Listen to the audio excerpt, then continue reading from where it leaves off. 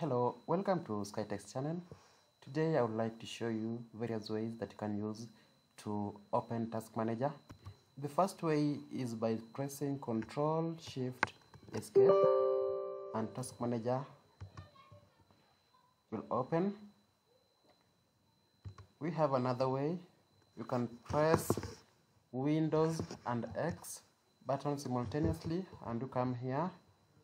You will see Task Manager.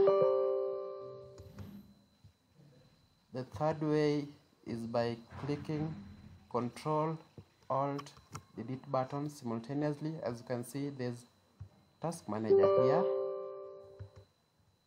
The fourth way is by coming to the search bar and just searching Task Manager. It's there, it opens.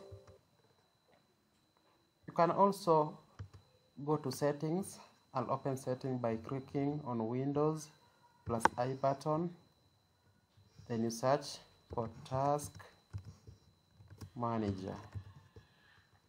This one. Then you open it.